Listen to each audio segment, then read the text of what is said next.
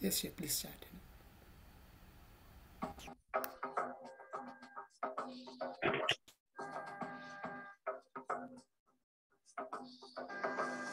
I'm saying,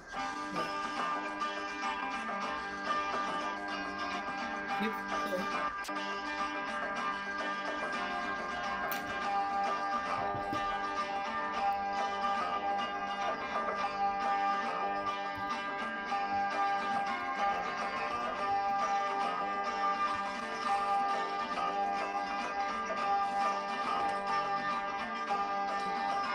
Hello.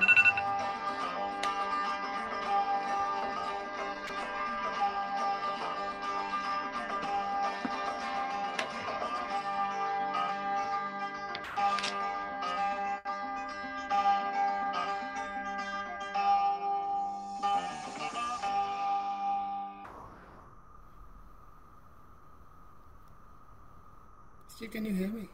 Hello. Mm-hmm. Still, Yeah. we can't see your screen. No.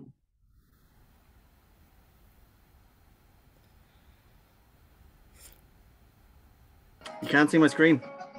I can see you. You can see it. I can see you. I can't see the You can't see screen the video. that's playing right now. I can hear it, but I can't see it.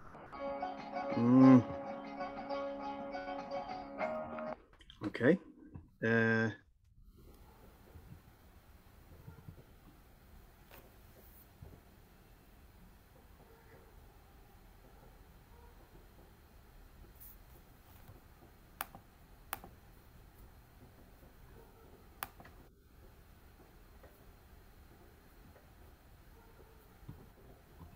Can you see that? I can see that now, Doyle. Yep. Okay. So what's the time then? To go. It's actually 10. Is it? Does anyone get the time? That's 9 minutes. We're 1 minute, 1 minute late. But yeah. So I can start at 9. Yeah. Yeah. They'll never know. We have Okay, two ready? videos as well, so let's start that. Is that okay? Yeah.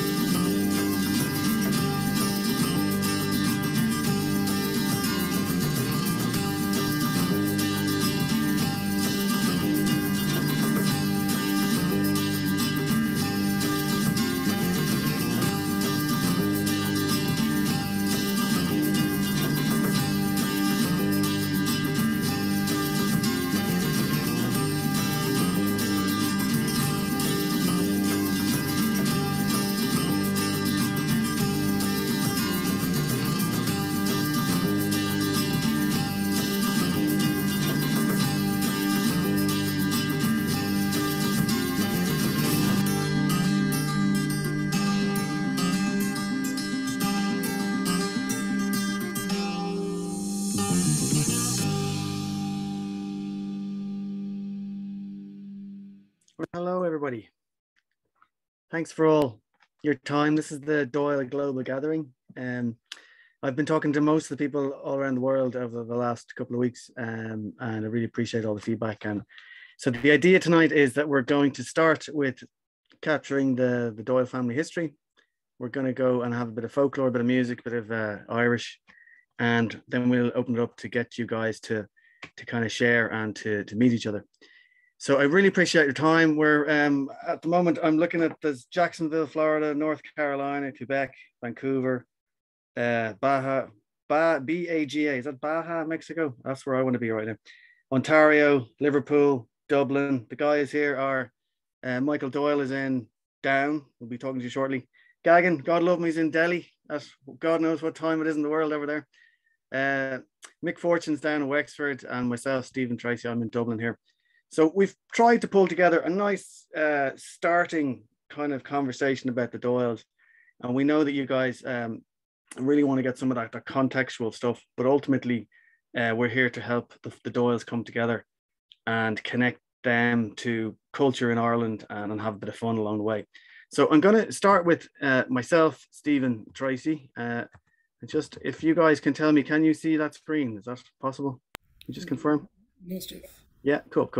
So my name's Stephen Tracy. For my sins, I decided to try and build a whole network of family gatherings all over the world. And it's been fun. It's amazing to hear all the families all over the world wanting the same thing. Really what we're trying to do is just to give you guys the tools. So most families, we're talking about a spread of Northern European families to North America. And of course, the Doyles we're talking about tonight. Trying to get the time zone right is interesting. So that's why we've come up at Sunday, but look, we're open to changes. At the moment, we are looking at Australia and Europe on a Saturday morning, and then Americas and Europe and the UK and everything on a Sunday evening. And but we're open to listen to how to do that even better. So again, tonight I'll run through what we do in Ireland 101. Michael Doyle is going to talk through the Doyle family history and take some of your questions and answers. Mick Fortune's going to have a great celebration of Irish folklore, and his wife Aileen Lambert's going to couple of Wexford songs. Noah Buffini Higgs, a little bit of Irish, and we have a message from the mayor of Wexford. And then I'm going to open it up for a meet and greet. That's not the end of it. Every week we have the ability for all of the Doyle families to come together, and we can explain how that works in a minute. So I put together a bit of a TED Talk recently, and it's up there on TED.com if anyone's interested in understanding what this whole world is about. That image above me, we have about 250,000 people on the sites every month, and it's all the same thing. You're connected to a place, an ancestral place, and it's really about bringing those families together and then making the connections with the culture and the ancestral land. So it's the same story. It's a lot of fun. What we know about the global Doyle so far. So there's 204,847 Doyle family members around the world. That's across the US, Ireland, Scotland, Wales, England, South Africa, New Zealand, Australia. So we've been going around the world counting all the censuses. And about 50% are in the US. We've also then had on the sites, we've had 11,425 Doyles, believe it or not. And there's so much information on the Doyles now that it's starting to crash our maps. So we're trying to figure out how to kind of get better maps so you guys can really zoom in and see where there's little clusters. And you'll find that villages suddenly started emigrating. Maybe sons and daughters went over to one particular part of North America or around the world, and they send word back to their cousins and their aunts and uncles and brothers and sisters back home. So you'll see little pockets of Doyles all around the world. It's fascinating. I know we've come across an awful lot of Canadian Doyles in the last few weeks, which is really interesting. I'm curious to get about that. And then Newfoundland, they've been on to us. They want more representation from Newfoundland. There seems to be an awful lot of Irish immigrants over there, so second, third generation as well. This is the Doyle map that we look at. In 1901, you can see a heavy concentration there in the bottom right. So the southeast of Ireland, that's where Wexford is. And that's why Wexford were good enough to sponsor this event tonight. We can talk about that in a minute. We look at tribes all over Ireland. And one of the opportunities is to actually pinpoint some of those landmarks to tell the story of the Doyle footprint around Ireland. On the right-hand side of the page, you can see that the O'Malley's. Yeah, Apologies, go ahead. Steve. I can't see your screen. Like, if we can't see your screen, could you please share Oh, it again? Apologies. apologies. Sorry. Thanks for letting me. Um, is that okay? Okay. Yes, yes, Yeah. perfect. Okay. So you didn't see any of the other screens, no? Yes, yeah. No. I'm sorry. Okay, I'll run through it just very quickly. That's sorry guys. This is the map for all the Doyles. It's all on the site. It's all on the Doyle family page if you scroll into it.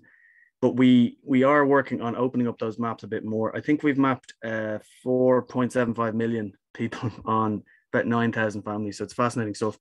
It's now getting too much information. So in 1901 we have the kind of the heat map of the Doyles here. And again, you can see the bottom right, so the southeast of Ireland there. That's where all the Doyles were, and then they spread out. And Michael can go into greater detail after. The O'Malley Trail here, I just put that up as an example. So what we did with the O'Malley family, they're spread out over Mayo, Galway, and Limerick. And we just started getting them to kind of capture some of the landmarks. And it creates a nice little trail to see the footprint of the O'Malleys. But of course, these families also have a footprint all over the world as well. So we capture that too. On the, let's see, next one. So on each of the family pages, so we've 12,500 family pages. And there's the history, obviously, which we want to open up to historians, and as we know more, we can capture more history. Interesting, last couple of years, the Y-DNA tests, which I'm sure some of you guys are involved in, it's getting more and more rich information. We were with the McCarthys the other night, and they were able to get the McCarthy line going back 2,000 years using Y-DNA. So that's amazing. Obviously, we've set up this idea of a family room. So that's a digital space. It's like a Zoom, but it's integrated, so we can offer more kind of customized tools and controls a bit more. And that's for the Doyles. So the Doyles are encouraged to meet. Like I say, if you're an Australian Doyle, it'll be around Saturday morning at 9. That's Irish time. If it's a North American or a European Doyle, we're putting the time out of 7 p.m. on a Sunday. We have people starting to talk. Again, we're going to improve that. The type of things that people have asked us to capture, we've been working with the O'Malleys quite closely. Historic photographs, family trees, missing ancestors, history questions, genealogy questions, family tree linkages, family stories, famous family members. A lot of that human interest stuff is important as well. My own story, we've 19 butlers in our family, and we know, like, one of them ended up doing quite well and going to dinner with Marilyn Monroe back in the day. So I mean, we always thought little snippets like that are kind of fascinating. It doesn't necessarily have to be the kind of the traditional war stories and things like that. It can be just the human nature, human interest stories and how people have gotten on. So that's what we're encouraging people to capture on the family pages. Dedicated meeting room, like I say. Previously, we have opened up the meeting then, and we'll do that tonight, so you guys can kind of share and tell each other your stories. So I'm going to open it up now to Michael Doyle. And Michael, do you want to take it away there in Michael and the Doyle family history, okay? Yes, thanks very much. First, name's Michael Doyle. Some of you may know me from Clans and Dynasties, but as you can tell from my surname, this is quite a personal talk for me. And it's great to see so many Doyles, so many of us in one location. I'm sure historically that might have been a cause for concern for other clans nearby, but it's great that we're all here today. So could I get you on the next slide, please, Stephen? Yeah, so as I said, the talk's about the Doyle clan, and Stephen has sort of in the introduction has said that primarily our focus here today is on the Wexford line, which is in the southwest. But as you can see, we're spread all over, which leads to the argument of multiple origin points, which I'll go through. Next slide. So the Doyle surname is a very common surname in Ireland, leading to speculations on its origins. Originally, it was Doyle, and it was generally seen as a personal name associated with the Vikings. Although purely Irish in its form and content, Doyle, it was a personal name of which the surname is a compound of dove, black and dark, and Gaul, which was foreigner. And consequently from this, it's often been ascribed as having a Danish origin. Next slide. There are many variations found today with multiple origin points in Ireland.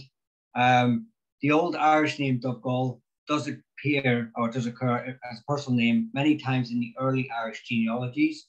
Many lines may descend from these people, though it must be stated the surname Doyle is not found in any of the old genealogies, which document other prominent families such as the more famous O'Neills and O'Briens and McCarthy's as mentioned there. But there are famous lines such as the ones here on the screen, and such as Dougiller, the son of Brodar, who was king of Idrone, which is now in County Carlow in 850 AD. Next slide. So the southwest of Ireland, such as Wexford, is primarily where the name is found, although we can see that the name can be found in large groups all over. The map you can see here with the large red area in the corner is primarily the area of the historical kingdom of Leinster. And actually the historical kingdom of Leinster seems to follow very closely to that red southwest sort of large blob.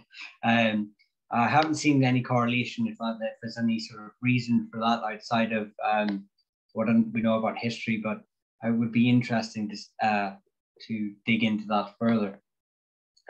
But with that location and with the primary spots there, it also adds credence to the Viking origin.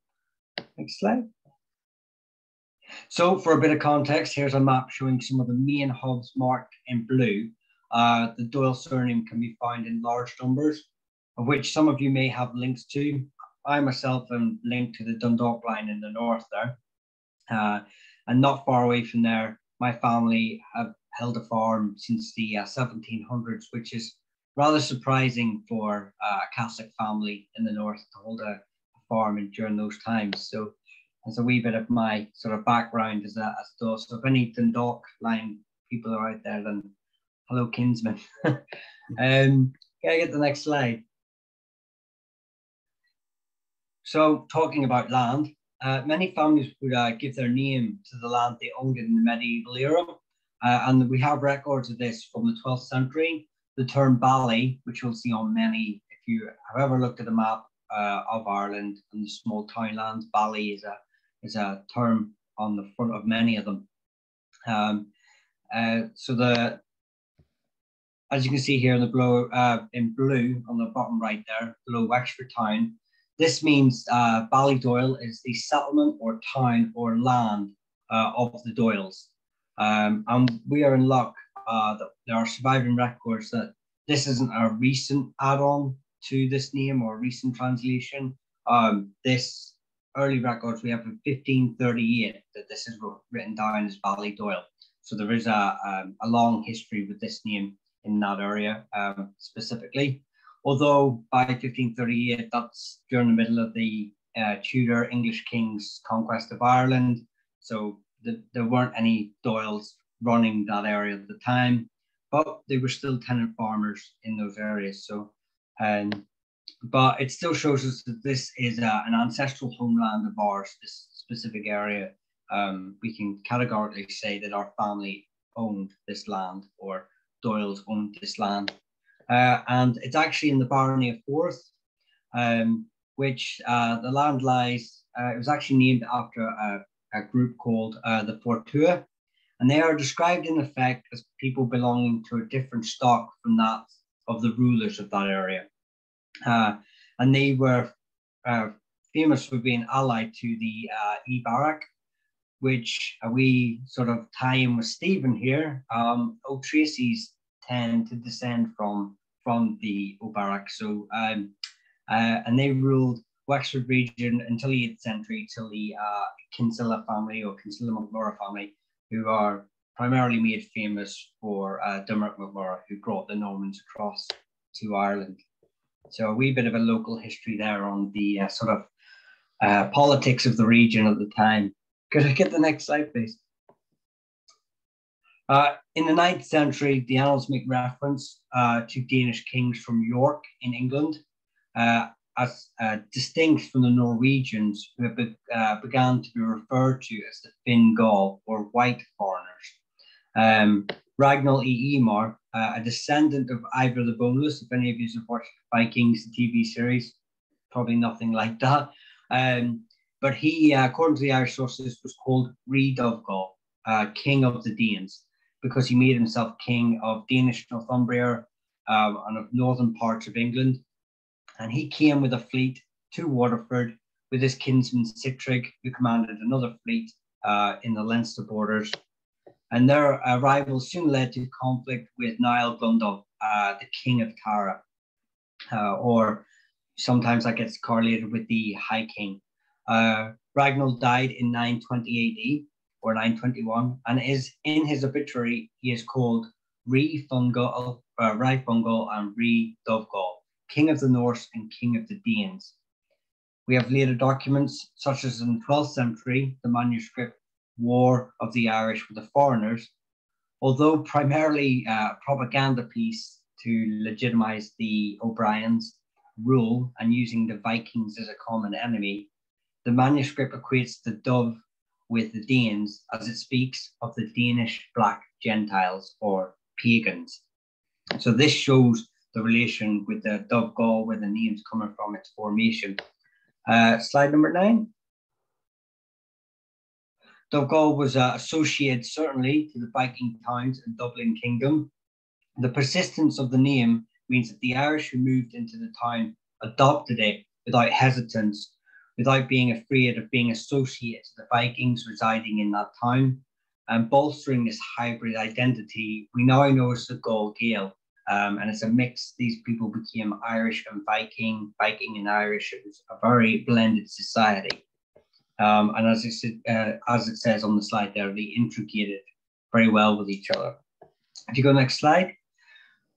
But just to break that down, we have Danish and Norwegian associated Norse groups being given identifying markers like dark foreigner or Doyle. And we have Irish people moving to these hubs and being given the same sort of title. In a very basic sense, if I was today to move to Texas, my children would get that association and they would become Texans, even though I'm Irish, my family's been Irish for so long. They would probably be, from outside people looking in, be referred to as Texans. And that's very much what was happening at this time. Irish people are moving into Dublin, Waterford, Wexford, Viking towns, and being associated as Dovgall and taking on that title very proudly, which would then form the surname that we have today. Next slide.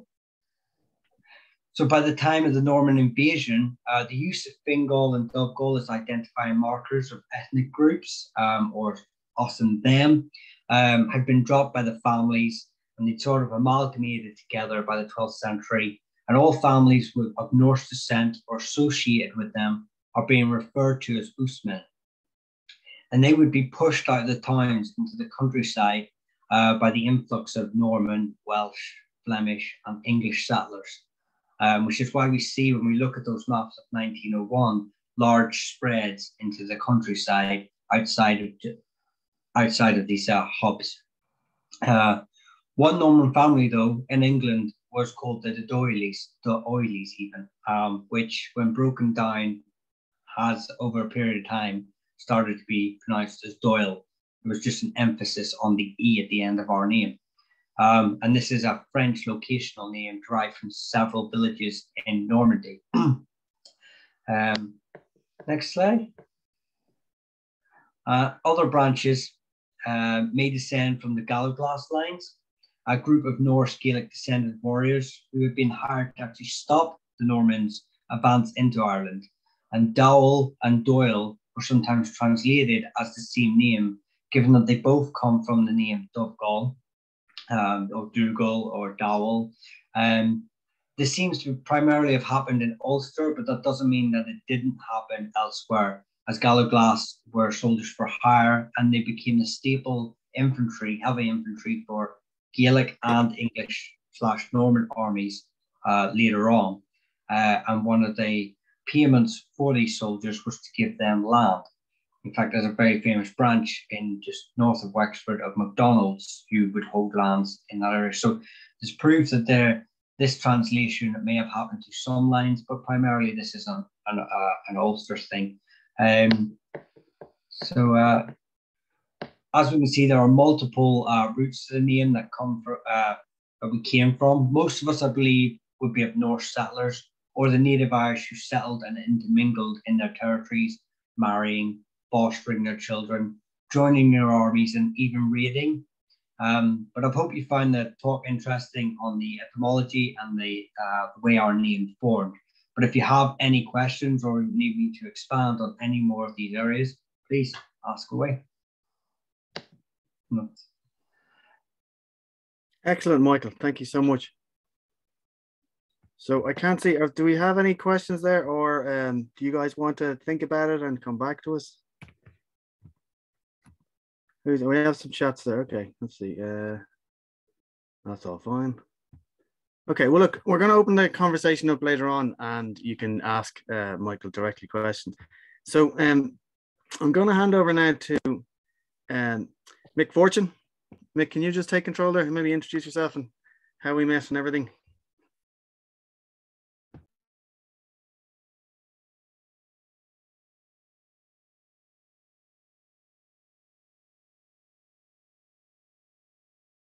Mick, you're on mute there. I'm on mute. Can you? Hello, everyone, and can you see my screen? I can indeed. Yeah, it's great. Great, lovely. Listen, great talk, Michael. Lovely, great information there. Just to let you know, I'm here in County Wexford, and my other half, who's going to sing a song for you later on, is actually her mother was a Doyle, and I'd know very well about the Newfoundland connection to the Doyle because I'd spent time out in Newfoundland a good bit, and I'd know that connection. I'd know songs called Johnny Doyle, and I'd know bridges and place names named after Doyles. I only recorded a man there recently out in Newfoundland in July, a place called Doyle's Bridge. So there's no shortage of that connection to Newfoundland if anyone ever wants to give me a shout afterwards. I grew up in this part of Wexford here, and we were always told the kind of heartland of Doyle was up around this part of the county. The Norse, or the Vikings, we were always told, although they settled in Wexford and Arklow, they settled in Cahors and scattered along the coast here as well. So it's absolutely brilliant, Michael, your talk to hear that information. So it's fascinating.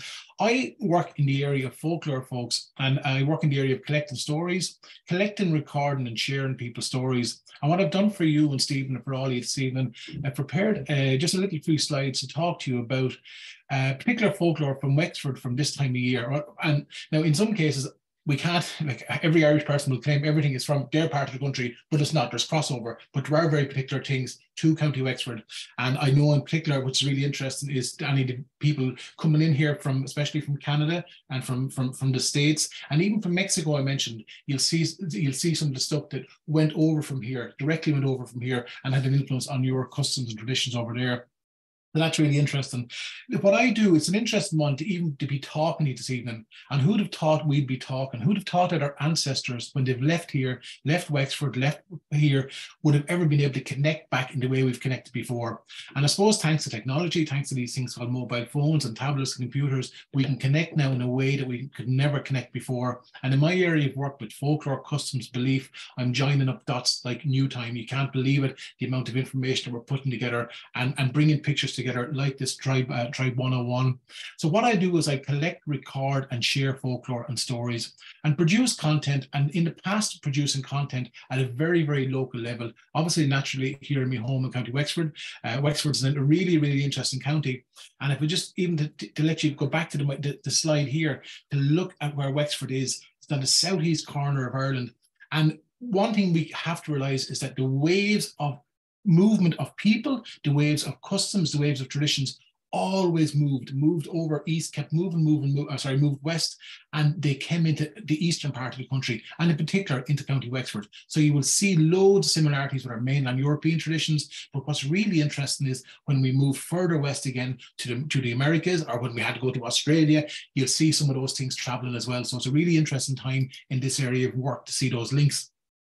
So the rock and roll lifestyle I was living for years was collecting, recording, sharing locally. And that's where my content was. That's where it made sense. But one of the really interesting things which has happened, and it's really important in this story, is the advent of social media, the advent of the internet, the advent of connectivity, where we can connect and share. And that's exactly what's happening here. So I would use tools like Facebook in particular, Instagram, Facebook in particular, and you share localized content, local stories, and use it for research, you use it for sharing and building up stories.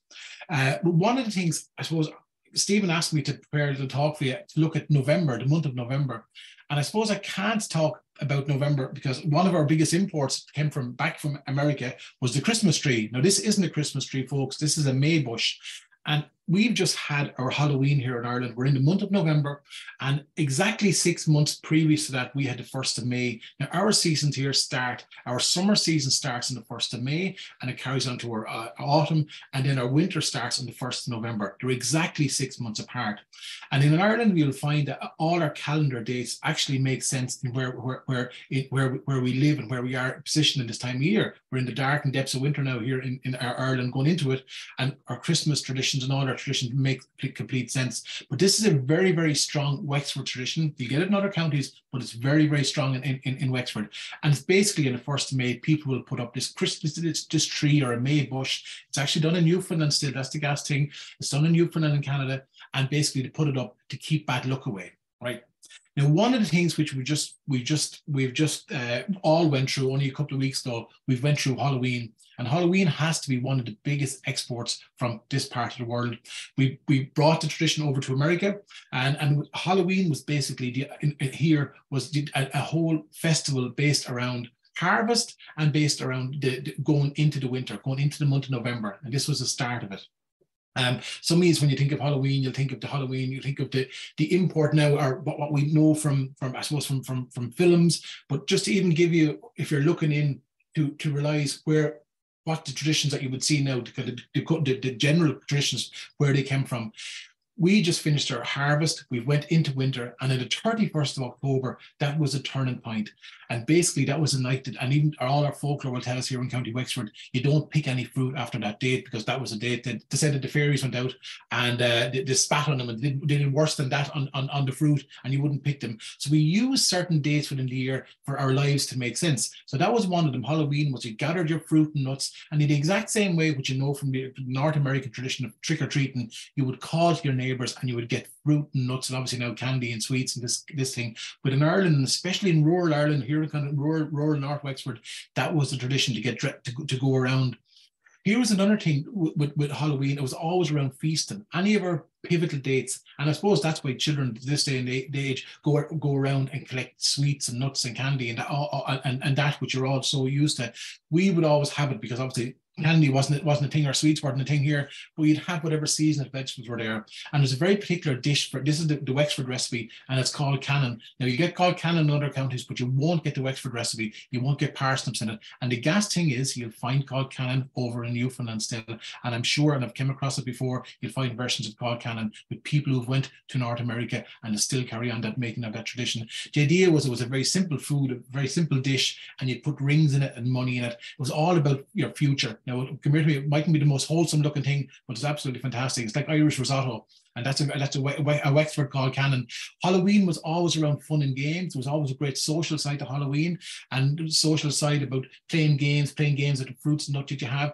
Also about divining your future. Things like where you would throw chestnuts in the fire, and you would pick, you would try to figure out if the chestnut popped out, you give it a name maybe for a future husband or a future wife, and if it popped out, that meant he was going to leave you or she was going to leave you. So they're all little innocent games that children would play around divining your future and going into the winter. Things you probably know yourselves again. And that's the really interesting thing with folk customs and traditions. Sometimes you will find some of these things, you'll actually find identical traditions over in other parts of the world. And we're beginning to join up those dots now. Here's a classic one where you'd peel an apple, and whichever way the apples fell, you'd actually you'd figure out the name of the man or woman you were going to marry. Simple games, actually, when we're dealing with immigration, there was an interesting one in the movement of people from Wexford here. This is a game that children would have played here, and it was called a plate game.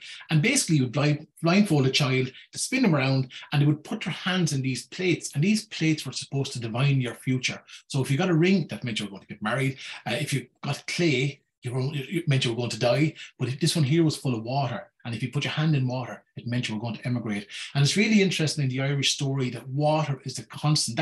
That water thing, these things can change no matter where you go in the country. But here in Wexford, water was always the solid thing. And I suppose we're a coastal county. And someone once said to me before, a Wexford man would go to France quicker than he'd go to Thurles, because we always saw the sea as a place in which to go, an opportunity where to go and where to travel. One other thing, which is a great part of the experience, sometimes we think of the Halloween tradition went to North America and had a huge influence on North America. Absolutely, no doubt it came from the Irish tradition, almost identical traditions to parts of Newfoundland and Prince Edward Island still from ours. This is part of a wider Mumman tradition, it's wider European, but the version in North America is from us, absolutely 110% from here. And really interesting, if you look at, like, I don't have the map here now of Kevin Danaher's maps of where this tradition of dressing up and house calling was really strong. It was really strong, actually, very similar, correlated a lot with the map that Stephen showed you. It was kind of the eastern part of the country, and that's where those waves of traditions kept moving in. So it was always very, very strong here in County Wexford. And literally, there was a fantastic social side of it. These might frighten some of you now, whatever, by seeing these, but it was a great element of dressing up and acting to Egypt, right, in some ways. And this always started on Halloween. It started on the 31st of October and carried right through until Lent. And that was when you dressed up and you called to your neighbours, for food, you called to your neighbours for entertainment, and you called to your neighbours for a bit of crack. And that element is very, very strong here. We have a very, very strong Mumman tradition here in County Wexford, right? And it's what's lovely about it is the social side is really, really important. And we just started our Mumman tradition basically with the start of Halloween, and now it will carry through. And again, you'll come to Christmas time when people had a few days off work and a family gathered. You will have things called the Wren Boys, or the Christmas Mummers, or the Christmas Fools, or the Christmas Oonshocks. Absolutely carbon copies still exist in Newfoundland, by the way. And again, these might frighten some people, but we're a chance, especially in rural areas, to dress up, call to your neighbour, sing, dance and play. Now, this is where they carry out a little ran, a little small bird, whatever, and you'll see children would call to their neighbours, and they'll get sweets and money and drink. Little cans of pop and stuff like that. But here's an image from Newfoundland, and the tradition is absolute carbon copy in Newfoundland, right? And in the rural communities in Newfoundland, where the Doyles and all settled, because this is very close to where a lot of the Doyles settled, down on Cape St. Mary's, down on the Irish Loop, as it's called. Also, an interesting thing as well, to say to you, that dressing up tradition carried on, and very particular here in Wexford, we have a tradition called Guggan. And Guggan, anyone will know, it's an Irish term, a gug, for a guggy egg. And the really interesting thing, that word, I know from research, that word exists in New Zealand, that word exists in families right across the Americas, right in Newfoundland, and right across England, our neighbours in England, Scotland and Wales. And that went over, even terms like as full as a gug or as full as an egg, meaning if you had too much to drink. But here in Wexford, the children would dress up, the older people always did it. And they would call around to neighbours looking for little eggs for Easter. Nowadays, children get dressed up and they call around and they get little eggs. But the really interesting thing, and this is back to Michael's talk, sometimes we have to realise we're not alone with our traditions. These are photographs of children in Finland and in Sweden. They do the exact same tradition. So it's funny, sometimes our worlds are beginning to open up, and our blinkers are coming off us in some ways. So it's really interesting to see those layered traditions, those cross-European layered traditions. There's a map of the southeast corner of Ireland. Obviously, Wexford is here. And in Newfoundland, there's the Christmas Mummers in Newfoundland. They would call to people's houses. And there's Mummers in Wexford. Identical, absolutely identical, right? And the American tradition of Halloween came from us, and then just changed and twisted and turned in its own little way. And just because it became more popular. I hope I'm okay for time, Stephen, so interrupt me, because I could talk for Ireland with regards to any of this stuff. Oh, it's fascinating and terrifying as well. Absolutely. I suppose we're in one thing. This image actually is quite terrifying for anyone who's watching here. One of the things which we exported and we brought to the world was we brought the pumpkin, the jack-o'-lantern, or the jack-o'-lantern, whatever it's been known now. But this idea of carving of the pumpkin that we see all over in North American culture, which is spread now all over the world, this came from here, right? And it had a huge influence from here. Now, our neighbours in the Isle of Man, our neighbours in Scotland, our neighbours in Northern England, they did a version of it as well. But it went with us. It went with us in the mid-1800s. And if you can, just for those of you who don't know, this is what we call a turnip. I think some other people call it a swede. And we didn't have pumpkins in Ireland. So what did we do? Instead, we carved out these little things. These are the photographs from North Wexford here in 1992. And children would carry them out with them on Halloween night. There's my own little one with her own little Irish version of what the North Americans would call a jack-o'-lantern. Now, as you can see, they're a little bit scarier now than your little sweet pumpkins. And again, here it's been done in the Isle of Man. It's actually really interesting to see the waves of that of European culture influencing us in Ireland. And I think one thing, I suppose, living on an island is we take things and it lives on longer with us for different reasons. That's what's always really, really special about us. But here is the tradition. It's going out. This is over in Holland for St. Martin's Eve. Bonfires were very actually important at this time of the year because to mark that massive turning point in the year when we went from the autumn into the winter. And if we go exactly 6 months to the 1st of May, Bealtaine, for any speaking Irish, Bealtaine, the bright fire is a suggestion what it means, but it's a reference to Tinna, which is fire in Ireland. And that has always been a big thing. And again, very strong in this part of the country, right? And again, not as strong in other parts of the country where you'd imagine it may survive in the West Coast. It's not. It's much stronger on this southeastern part of the country. One thing which I really love about Irish people, I've always said about I grew up here, born and bred here in County Wexford. We have fantastic customs and traditions, and sometimes we always believe they're somewhere else. And it's a fault of ours where we always believe that it's somewhere else. And I would remember going to talk to my own grandmother as a child, in later life, and I'd be asking her about something, and I'd ask her, "Did you believe such and such happened?" And she goes, "I could have told you that." And I goes, "Why didn't you tell me?" So why would you be interested in that? She'd tell me back. And that was always the case. They didn't value what they had. They didn't value, and they always believed it was somewhere else. And that, I don't know where that comes from, that mindset comes from. We believe our customs and traditions are somewhere else because we don't do them. But I find when you scratch and just pull back the layers a little bit, you'll see them. And what's absolutely amazing for me in my area of work is when I go to the likes of Newfoundland or Prince Edward Island, and I can see the jigsaw pieces just fitting together, and the picture is just so, it's incredible. Here was one thing, again, you get this tradition in Newfoundland, and it's really interesting. There's someone from Mexico here, because there's a lot of our cross-European traditions around all Halloween and All Souls and the Day of the Dead down in northern Spain and Portugal, which obviously with influence in Mexican culture. And I'm not sure, but the previous cultures was there before, the native cultures were there beforehand. But for us, Halloween night was also about remembering your dead. So you had Halloween night, and the 1st of November was All Saints night. The 2nd of November was All Souls night. And All Souls night, and people believed it, my own mother believed it, my grandmother believed it, they believed the dead came back. And they believed that the souls of our ancestors came back. And what they would do was they would set the table, they would leave a candle lighting, they would do everything to make those souls welcome. And I suppose that's one of the really strong things I find it very, very strong here in County Wexford, is we keep our dead close, we keep our graveyards close, and we keep our memories of our people very close. And that's a really important thing. I don't know where historically it's coming from, but it's in us. And even simple things growing up, you'd be always told, don't throw water on All Souls night because you'll wet the souls. And that might be an interesting one from any of your listeners here from Mexico, because there's similarities there with cultural links as well. And that's the lovely thing about this kind of work. And it's really interesting. I run a page called folklore.ie on Facebook, and I could put up a photograph of that candle, and I guarantee you I would find someone in America who would say, I do that. And it went with their relation to some stage. I could talk for hours about November and stuff. How are we doing for time, Stephen? Yeah, no, I think we need to get a couple more people in now and stuff, and then I want to do the meet and greet.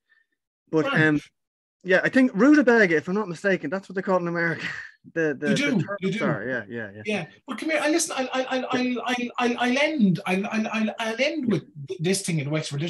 I've only come through Halloween with you, and what we move into Christmas again. Christmas is a marking of light here. There's so many particular customs and traditions. One of the real strong traditions here, and very, very particular to Wexford, on St. Martin's Eve night. St. Martin's Eve is the 11th of November, and no fisherman will go near the sea on that night. No mill wheel will turn on that night, and that you will not find that tradition outside of Arklow and again pure Viking areas. from Arklow right down to the southeast corner coast of Ireland. That tradition is there. No idea where why and how it began, but that idea is there. Maybe tied in when back for any listeners there, our old calendars, there was a shift in the calendars here in Europe, and our calendar shifted and the plate shifted. So maybe it could be related to that, because St. Martin's Night is very big in Holland and Germany still, and obviously our Halloween is really, really huge and part of this here. But listen, I'm going to stop talking. This area of work is fantastic to be able to share and join up links. I think we're joining up dots like we've never done before. And I'm going to ask my other half here, she's going to appear any second, because Stephen suggested that we could maybe get a song from County Wexford. And Aileen Lambert is my other half here. And our mother, she'll tell you, is a Doyle. And she'll be proud to tell you that. And she's got a song called Call Cannon. And Call Cannon was that particular dish here, which I'm going to show you now and go back to my slides here. And it was a dish eaten here on Halloween night here in County Wexford. My mother made it growing up as a child. My grandmother made it up. And anyone that would call to your house, they would be given a big pot of Call Cannon. And I'm going to hand you over to Aileen now, who hopefully appear and sing that song for you. No. And if you have any questions, you feel free, like Michael said, feel free to ask me any questions. And if you just bear with me for 1 second, and I'll get Aileen.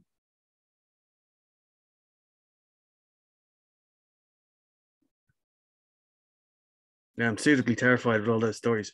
I scare easily. Here's a Doyle for you. No. Drum roll. Hi, Aileen. How are you? Hello there, everybody. I'm well, thanks. Yeah. Thanks so much for joining us. We've heard great things. Delighted to have the opportunity to sing a song for you. Yeah, be delighted Excellent. to. I thought I'd just mention, Mick is referring to the fact that my own name is Lambert. That was my father's name, but my mother's a Doyle from Marshallstown here in County Wexford. So right. I believe I'm in good company this evening. You are indeed.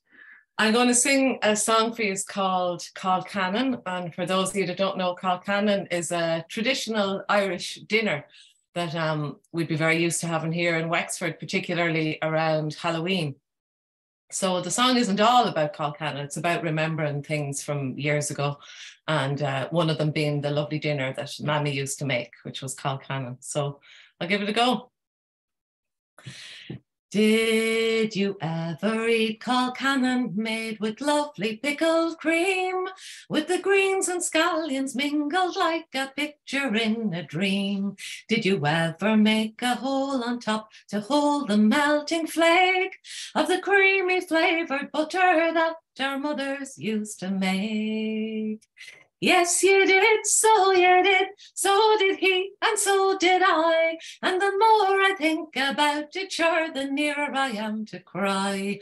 Oh, weren't them the happy days when troubles we had not, and our mothers made Call Cannon in the little skillet pot.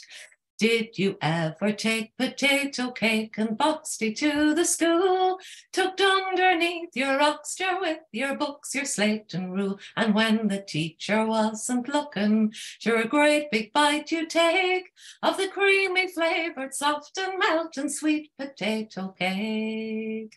Yes, you did, so you did. So did he, and so did I. And the more I think about it, sure, the nearer I am to cry.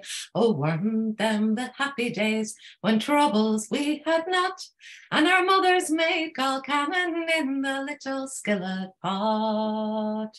Did you ever go a-courting, boys, as the evening sun went down, and the sun began a-peeping from behind the hill o' down?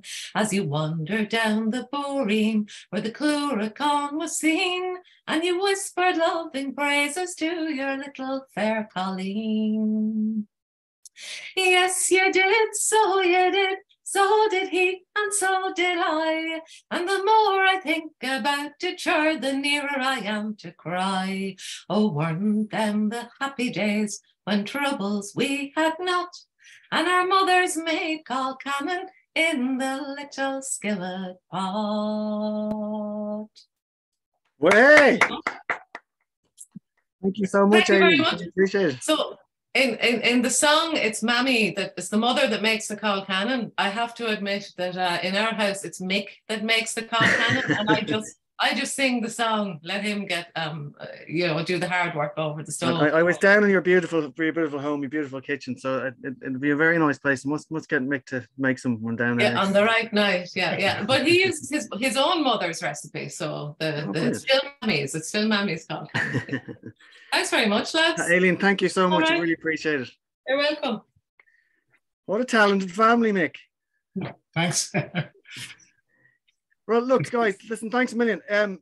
We're going to jump on and do a little bit of language for a few minutes, if that's okay. Noah Buffini Higgs has joined us now. And this time I'm going to ask for a couple of volunteers from around the world.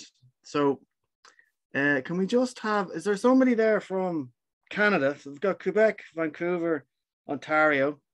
Anybody want to volunteer, or else we'll just pick you? And we've got Florida. Who's in Florida? On my list here. Anne Murray, you're in Florida. Can we bring Anne over? Is she there? And Betty Ann Taylor, she's in North Carolina. Can we get those over, Gagan? Would you bring those over? And then who have we got in Canada? Is Linda Haney there in Canada? She was there, she left just now. Okay. People are running away now because I'm volunteering. Jocelyn, you're in Quebec. Yes. Yeah. There we are. Guys, if you wouldn't mind, just stick on your cameras. We'd love to see you wherever you are in the world.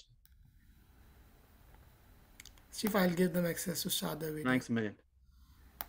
All right. So Noah is a world expert. Betty Ann, how are you? Lovely to see you. Noah is a world expert, I call him now. I found him on CNN, believe it or not. He has been inspiring people all over the world to get a little bit of Irish.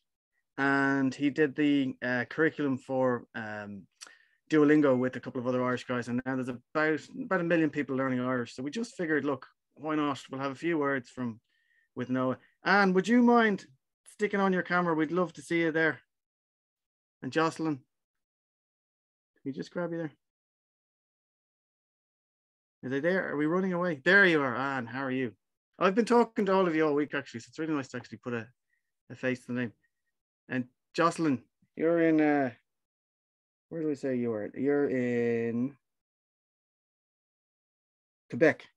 Jocelyn, would you mind sticking on your camera? Is that okay? There we go. How are you, Jocelyn? Nice to see you. Okay. But I'm French Canadian, so you may have a problem with my accent. No way, no. That's going to be the Irish Canadian accent. We'll have a go. Okay, Noah, I'll hand it over to you. Brilliant. Well, so yeah, we won't have any problem with French Canadian because we understand 2 languages here in Ireland as well. So that's what we're going to be dealing with today. Thanks to everybody for coming. So this is Doyle's, right? This is Doyle's. Brilliant. Yeah. Out of Wexford. Yeah, well, a few other places, but yeah, mostly south. Okay. Southeast. Beautiful, sunny southeast. Great. So what I like to do, I like to keep it really fun because people from Ireland, if you ever approach an Irish person about the Irish language, they're likely to be very negative about it because a lot of people learn it in school. It's not the funnest thing the way they present it. So I like to keep it really fun and try and keep it feeling sort of real life.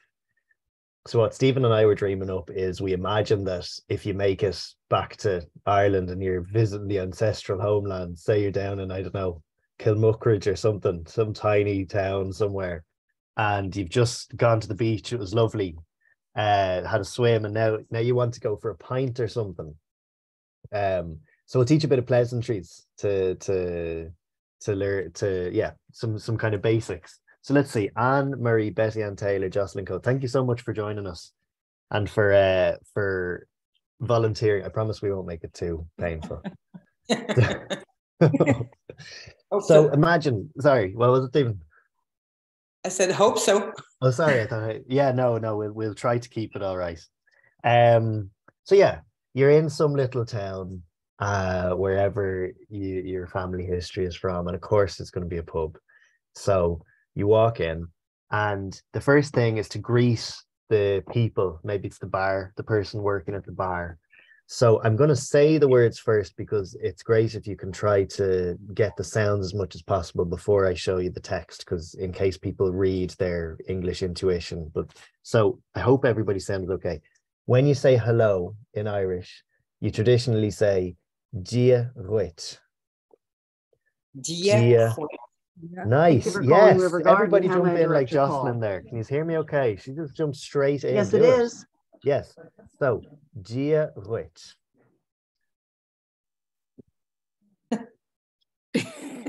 It looks like something's about to bite you, Betty. Well, I Ann. already I called and they said there was someone right on their way to your room. Can we It thanks. can't work. And we're yeah, poor Anne. All right.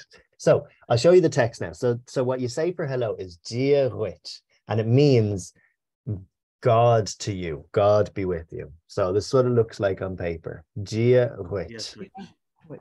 Oh, Dia Rich. Very good. Now, confirming the Irish stereotype of being pious, but we're also quite polite.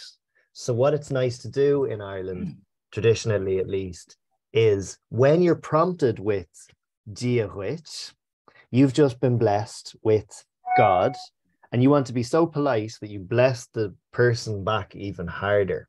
So you bless them with God and Mary. And that sounds like Dia is muire rich. Dia is muire rich. Yes, Muir Rich. yeah, Let me is show you. right. Yes, Jocelyn's a champion. Yeah. Dia is It's muire more rich. right. Yes, absolutely. Brilliant. So maybe we could practice that a little bit before we move on. We're going into the pub. If I prompt somebody with Dia Rich, are you ready to say Dia is muire rich back to me? Yeah. Great, great. Okay, Jocelyn, we'll start with you because you're so confident. So, Dia Rich, Jocelyn. Dia you is muire duet. Very good. Yes, Oh. Dia is muire rich. Oh, okay. Dia is muire rich. Yes. Oh, excellent, It's more excellent. you. Okay. We'll rope Betty Ann in a second. There'll be a different activity just now. So we walked into a pub. Just remember where we are. So we walked into the pub. Dia Rich, Dia Rich, Dia Rich. So we want a pint, obviously.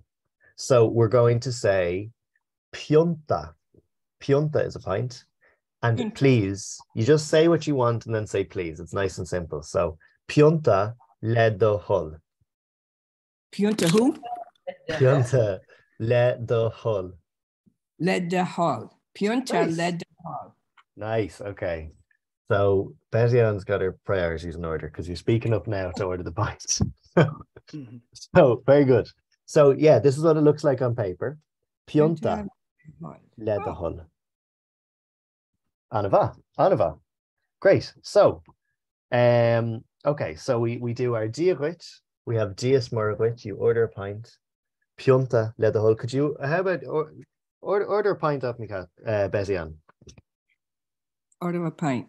Pionta is, I'm old, I can't remember. That's fine. Pionta Le Le do do hol. hol. Le do hol. Le do- Excellent. Excellent. Okay. Yes. Anava. Okay. So the pint arrives, and again, it's all very polite, especially in the small towns. People love to be very pleasant with each other. So the pint arrives, and you don't forget to say thank you.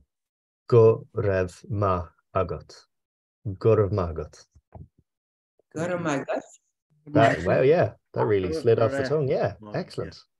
Jeez, we star pupils here. Yeah, go rev ma agot. That's a bit harder to say, so I hope you guys can see that. Go rev ma agot. Very good. Very good. Okay. Why do you have 4 words for one or for two? Thank you. I don't know. Just keeping your mouth fit, I suppose. I don't What's know. the translation exactly? Go Rev Margaret. What's the actual It is really sweet. Yeah. I didn't want to be dawdling on all the details, but I'd be a bit like the language version of Michael. I love all of the details in the background. So Gorev Mahagut is may you have goodness. Oh. May you have goodness. So the reason things get wordy in Irish is because you're actually kind of quite earnestly like in sight, or what would you even say, like invoking things to people. So may you have goodness for bringing me that pint. Go rev mahagot. Okay. Now, maybe the most important, and I want everybody to say this with me, the pint arrives and we are going to toast. And in Ireland, we toast to health. Sláinte. Sláinte. Sláinte. Sláinte with a long A. Sláinte. Sláinte. Excellent. Yes, brilliant. Sounds great. So, I only have water, yes, because I need to go into work tomorrow. So, but I'll raise a drink for people. Will you cheers with me? Sláinte. Sláinte. Anava, sláinte, guys. Sláinte. Okay, great. Good meal Magav. Yous are great so far. Good meal Magav. All right, and then before we say bye, there's one little thing we wanted to teach you to give you an experience of kind of the typical Irish. When people think of Irish from school, they probably think a particular phrase. So we need to ask to go to the bathroom, because imagine we probably drank a few drinks at this stage, and we're going to have to ask where the bathroom is. Stephen tells me, now I went to an Irish school, so I don't really have a perspective on the pain of Irish in school, because I actually quite enjoyed it, as you can tell. But for most poor Irish kids, the one thing you learn is the practicality of needing to excuse yourself. So the toilet or the bathroom is on letters. On letters? On letters, yes, very good. On letters. And when you ask for permission to do something, so this is going to be what you're seeing into an Irish primary school classroom right here. Imagine shaking in your boots, having to ask. To ask for permission for something is on bhfuil cead agam. Do I have permission? On bhfuil cead agam. On bhfuil cead agam. Anava. On bhfuil cead agam. Excellent. Okay. So that's the bones of it. But you need to help me out a bit here now, because we need to put that into a sentence. And like Jocelyn said, it's true. There's a lot of words. So we say, on bhfuil cead agam. On bhfuil cead agam. Where to go? Dul gudji. Dul gudji. On letters. On letters. On letters. Anava. I'm going to write it into the chat here so you can see it, because now you're going to have to ask for permission to go to the bathroom. We thought this was going to be a good informative thing to teach you.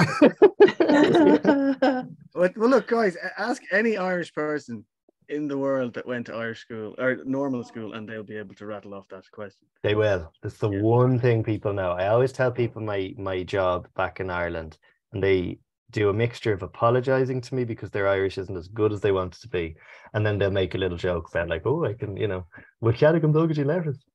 Thank you, Gagan, again. Yeah. So it's written there in the chat if people want to see it. I'll show it one more time, and then you have to get yourself out of the room then. So Oh no. on bhfuil cead agam. On bhfuil cead agam. Very good. Dul gudji. Dul gudji. On letters. On letters. Very good. Okay. All right. Big moment. Maybe somebody can practice. Anybody feel ready? An bhfuil cead agam de gati on letters. Yes. Mahu. Talk Cadogan Bethian. Go ahead. Yes. Mahu. So you guys are gonna be able to survive a good pub yeah, session you'll be now. grand. You'll be Anything you need. You'll put a lot of Irish people to shame with the Irish knowledge you already have now, actually. So Mashiv, guys. So we have greeted with all the pleasantries. We've gotten to know a few new friends. We've gotten ourselves a drink, Piunta, led the hull. We've toasted to our health, Sláinte. We've gotten ourselves to the bathroom when we need to, because it's a lot of fluid. And before we stagger home, let's say goodbye. So in Irish, it's actually quite nice. I'll show you the word first, but there's a lovely background to it. What we say in this day and age is slán. Slán. Very good. Slán, yes. This is what it looks like. Slán with a long A. Slán. And I think it's very nice because it's a shortened version of an older phrase, which again, you're invoking stuff quite earnestly to people. It's supposed to mean good day to Slán, may you go safely. Good day to Slán. And in the north, actually, in Ulster and in Donegal, they still say good day to Slán quite frequently. So with that, it's a good segue. Gachéine, gur míle maithagah for listening, and Slán. Slán. Slán live. It's been great to meet a few friends. Thank you so much. Really appreciate it. Thank All right, you. guys. I tell you what I was thinking of doing is if you guys want to meet each other now, we're going to invite you to just say hello. If the speakers want to say goodbye, I'm going to bring all the family members in and just say hello, if that's all right. Does that suit? Yeah. Yes. Okay, Gagan. So if you just bring in everybody who wants to come into the chat. I'll stay, especially since I'm a Doyle anyway. Stay, so I might have some definitely. Personal things that these connections. Exactly, you have the Doyle as well. But if any of the speakers want to go, I know it's late in some of the parts of the world. Feel free. So, Thanks so million, guys, Stephen. thank you so much. I'll talk to you soon. Thanks a million. Gagan, if you bring in people, then we'll say hello. So guys, the idea is we have created, you know, it's funny, I'm having all of these chats with all the Doyles all over the world, and you're all saying the same thing. You want to meet and share. So we've created a digital space, a digital family room. The time zones are strange. So, you know, we figured out that Sunday night was good for informal meetups, and we're calling it the tea or tequila meet and greets. So you can have an alcohol, you can have a cup of tea, it doesn't really matter, but you can say hello and tell your story. You might get the car license number. Who is that now? So if you want to, who have we got on there? So I'm going through my list of lots of people. There's so Anne, you're in Okay. Jacksonville. Yeah. Betty Ann, you're in North Carolina. Yes. Jocelyn, you're in Quebec. Yes. Maureen is in Vancouver, correct? I was talking to Maureen. Martine is there in Wexford. Jean, are you here? Jean Doyle. Who have we got? Oh, there's Maureen. How are you? I've been talking to all of you guys all week. Good to see you. So listen, it's your family. We're here really just to support you and help you and make those connections. Gagan, you might just put the family link in the chat so you can see where it goes. Does anybody want to open up? And maybe I'll tell you what, why do we do this? Just tell us where you are in the world, tell us how many Doyles you're connected to, and just maybe a couple of sentences just to tell us a little bit about your story. Do you want to start, Betty Ann? Sure. I'm Betty Ann Taylor. I live in outside of Raleigh in North Carolina. My mom was a Doyle, and her father immigrated to Lawrence, Massachusetts. And Jocelyn, my father, was from Quebec. So half and half. So my grandfather immigrated, and my great-grandfather and grandmother immigrated, and they were all from County Down.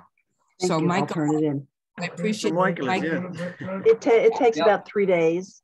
3 days. They're from my neck of the woods, and I find. But do you ever look at a place called Balila? Seems to be our pocket where the graveyard's just full of Doyles, and then we seem really? There. So we place called Balila, so near.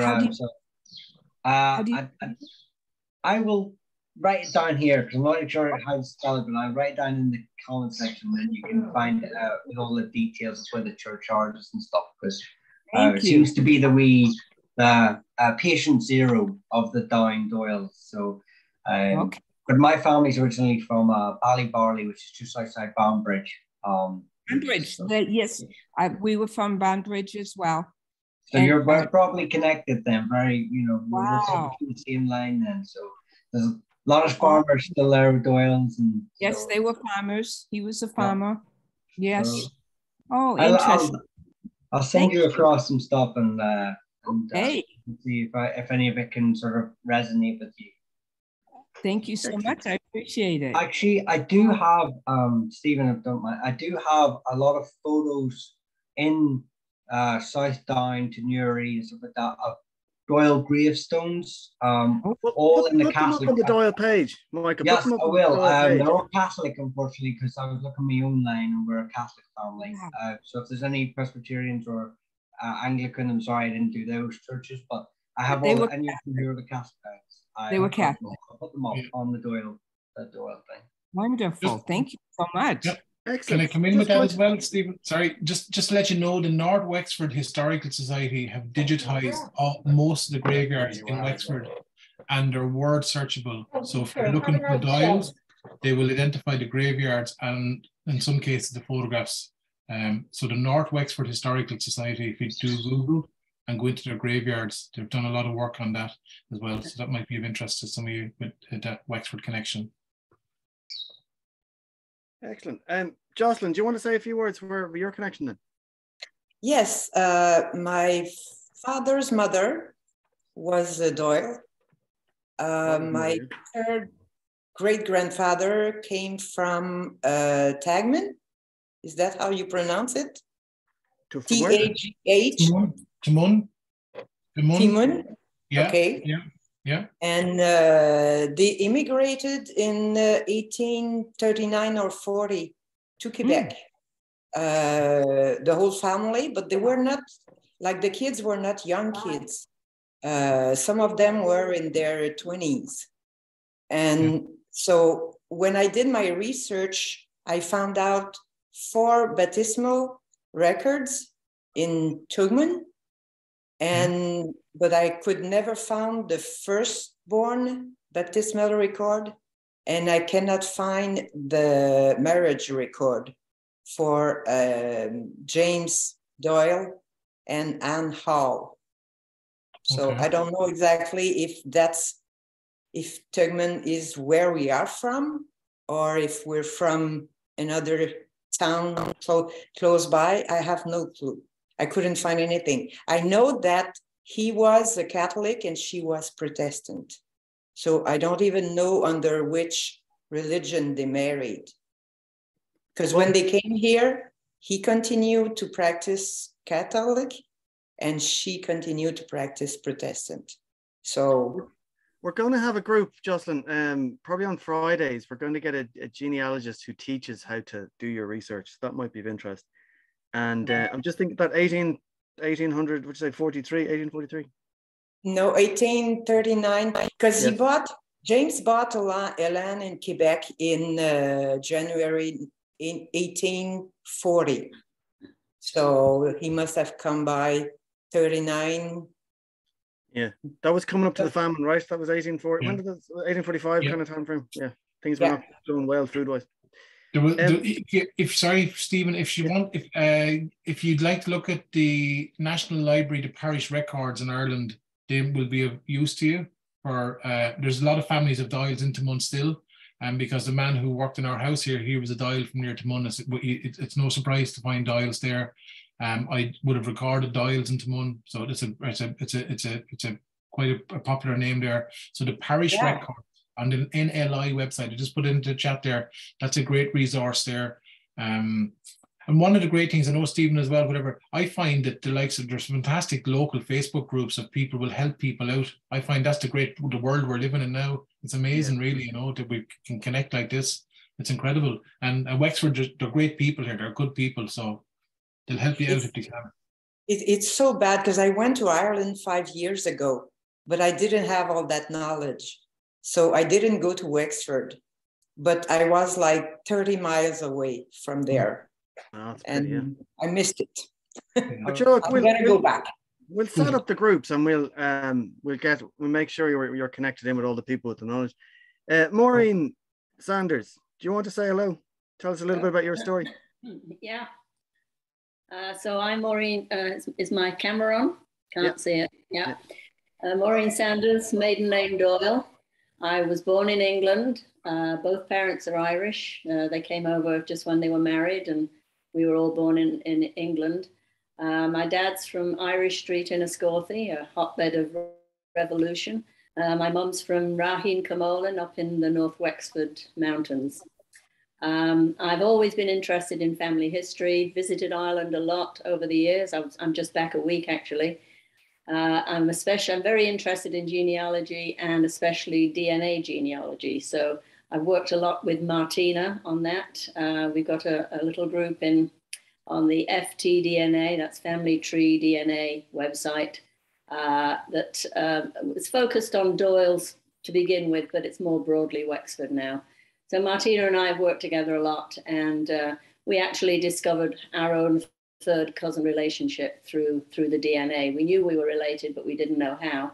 And so we figured that out through the DNA. So that's a big interest of mine, and, you know, the history of Wexford and so on more generally.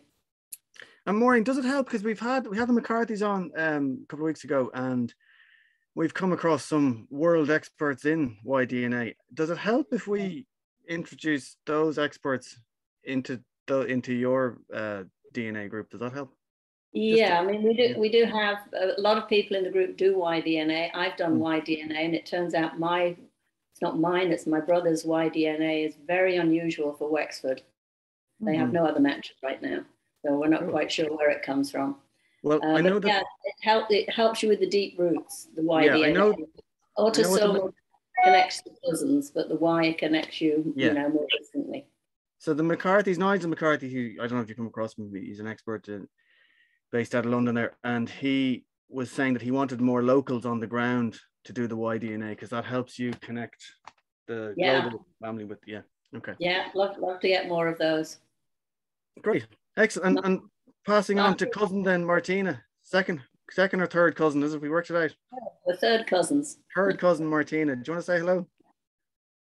Hi, Maureen. Can you hear me? Yeah. No, I'm myself, Maureen. I'm a maiden name is Doyle. Both my parents were Doyle, and they were from Wexford. So Maureen and myself share great grandparents, John Doyle, and actually his wife was Mary Doyle, so another Doyle. So I'm here in Wexford in Ballymurray. And are we going to say a little bit about the book? You've been doing a little book there. I know it's, come on. Yeah, we had our book launch last night, and it was a lovely night. Michael was actually there. He launched it first. And Do you want to tell us about the book? Well, the book is about Ballymurray, and it's just about local history, local stories, local organisations. But last night was lovely because the community hasn't been together for quite a while now with COVID. We had just a nice night of chatting, and we had a cup of tea and music, and it was just a lovely night. Excellent. So, Marianne, do you want to say hello?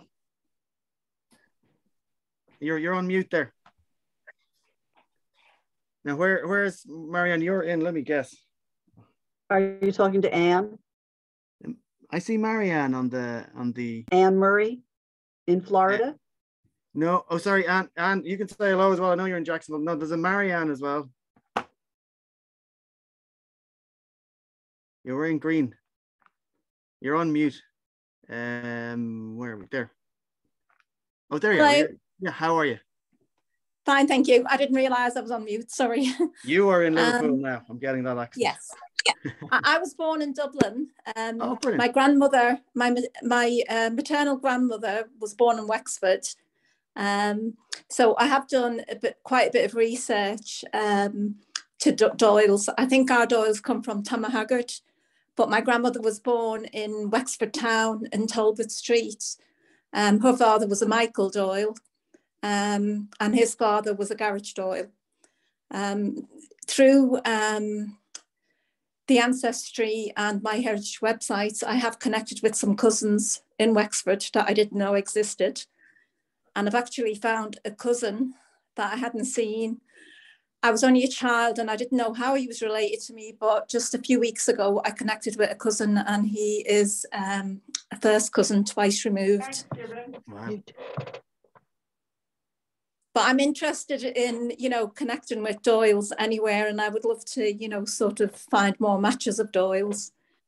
Okay, well, that's what we're going to do. So we have, Anne, do you want to say hello? And if I know you're working there, but we'll try and sneak in. Yes, I'm sorry. I have to keep jumping off and on to answer phones. Well, I have my great uncle, Patrick Rooney, married Bridget Doyle, and they were upstate New York in Steuben County. And her mother was a Kinsella, if that's the correct pronunciation. So when I saw your future webinars are going to have them, found that very interesting. I don't know where my Doyles came from in Ireland. It's very challenging because anything I get on this end, there was a Moses Doyle who was the father of Bridget, but I can't find much Moses. I find a lot of Edward. It's very confusing for me. So one of the things we're going to do is we're going to have a little widget that you can upload whatever you want in terms of your connections and see if we get any matches with the group. Now so we have about 100 Doyles on our system already. And what I've noticed even from talking to all of you during the week is just by asking you guys to talk about your own family, you'll see it spirals it grows quite quickly. So there was, if we have 100 people on our database, it's probably representative of 300 or 400 Doyles, and we've already found 11,000, right? So we are able to get them just by even shaking the trees. So one of the things we're going to introduce is a little widget that you can quickly upload your information in terms of whatever family connections you have, and we'll try and see if we can get some matches even amongst our own little group. I think that'll be fun. We won't reveal any relatives. I think that the rule of thumb is you don't really reveal any relatives, even though you input them. We won't show anything in the last 100 years. So there'll be nobody. Anyone living. Yeah, living, sorry. That was actually, Maureen, you were teaching me that the other day, if I'm not mistaken. And I actually, believe it or not, I have a Kathleen Doyle on my side, my great grandmother in Michael, up the road around Carlow. Gwyneth, do you want to say a quick hello? Oh, let's see. We do am I this. pronouncing it right? Gwyneth. Yes, Gwyneth. Great. And where are you now in the world? How are you? am in Laverne, California, is east of LA. Nice.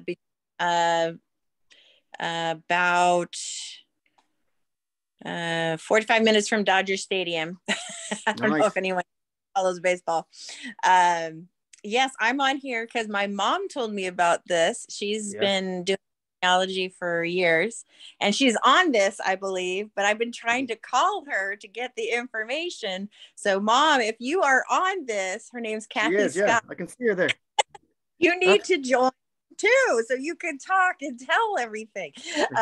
You're on the spot. Kathleen's in Mexico, isn't she? Yeah, she is in Mexico. Nice. But anyways, I have been to Ireland several times, and I know we have Irish grandmothers and grandfathers on both sides. So it's been really fun to experience this with her, the genealogy. But and I love Zoom. I'm like, so she's got this program. I want to, she printed off once, and it was like, yay, very long. So hopefully I'll be able to get more information when she has it up on her computer, and I can zoom in. Yeah, is that a Christmas tree I see in November 20th? Fair play to you. So you're live and you're in Mexico at the moment, right? Yes. Wow, we're all, well, I'm jealous. Hi, Mom. Hi, Mom. Can you hear me? Yeah. Did I get unmuted? Oh, good. So, Mom, where are Irish Doyle? Come on, you're on the spot now, Kathleen. Tell us about your Doyles. Well, my grandmother, Mary Cecilia Doyle, was born in 1881 in Palmer, Massachusetts, but her parents arrived from Killarney, County of Kerry, Ireland, in 1880. Michael F. Doyle was her father's name. He was born in 1853. And he died in 1909 in Massachusetts. His father was Michael Doyle, in the parish of Tours. I've actually gone online and I can't find a parish of Tours. Last time I looked. Huh? How do you spell it? What? A parish of what? Tours? Tours, T-O-O-R, yes. The guys know that though, Michael or Mick, you know that? Tours. I do not, but I know many parishes changed their names over generations, so it may be a different name now than what it was in the past. But I have some old medieval texts and stuff like that. So if I find anything on that, I will put it in the Doyle chat. Or in the Doyle group sort of area. So keep an eye out for that for the next day or two. Yeah. If you don't I just had a look online here. There is just on luganum.ie, our Place Names Commission, and there is a townsland called Tour in the Doyle civil parish in the barony of Kerry. Yeah. So the townsland is spelled Toor or on Tour. And it's in Kerry, and it's in if you're the DUAGH civil parish, DUAGH Dua civil parish. If that's an AU state, it might be. If you look at probably Michael will tell you there's a great website called luganum.ie. I'll type it in here for you, LOGAINM.ie. Sorry, I spelled it wrong. LOGAINM.ie. Excuse me. You got it, have you? Yeah, it's called luganum.ie. It's a great website for parishes and finding place names in Ireland. So I'll leave you with that. Yeah. Thank you. That's great. Funny, Gwyneth, you're saying about LA Dodgers. I was on a call just the last couple of days now, and it was with Pete O'Malley, who owned the LA Dodgers. His father owned the LA Dodgers. So the Irish already have been owning those baseball clubs over the years. Well, look, just guys, I'm conscious of time. We really just wanted to kickstart this. Even if you look at your own Doyle connections, we're probably talking, even in just this small group, a few hundred people, you know. So what I'd like to do is maybe just send an email out to you and explain how you can maybe just share some of your ancestral links and connections, and then we'll put them all in one place and we'll start to figure it out. It's your family. We're just here to help you. And you can see the guys have all that experience. We can point you in the right direction. And we also wanted to give you a little bit of a taste of the culture, because we're quite passionate about our culture and identity, and have come a couple of fun different ways to live your connection. So if it's okay, I'm going to leave it there for now, but we'll come back to you. We'd love to we'll do maybe a little bit of homework, and then we'll have another meeting where we can share a bit more. And we'll probably, if you do get a chance, go on to Ireland 101 and give us a little bit of that story on that comment section, maybe a couple of photographs if you have them in your drawers, a couple of some of the human interest stories that Mick Fortune was talking about as well. Let's just get a nice little group of all the different Doyle stories we have, and I've got my own ones I want to share in our Doyle story. But if it's okay, I'm going to leave it there tonight. It's late here. I've got to put the kids to bed, my own little kids. And it's been an absolute pleasure. I really appreciate everyone's support and help all over the world. It's been very exciting, and I'm sorry you had to work through it, but I hope you heard some of it. Thank you. Yes, I did. Thank you so much. Guys, thank you so much for your time. Slán. Right, thanks. Slán. Ciao. Cheers. Take care, guys. Thank you. Bye-bye. Thank you so much. Thank you.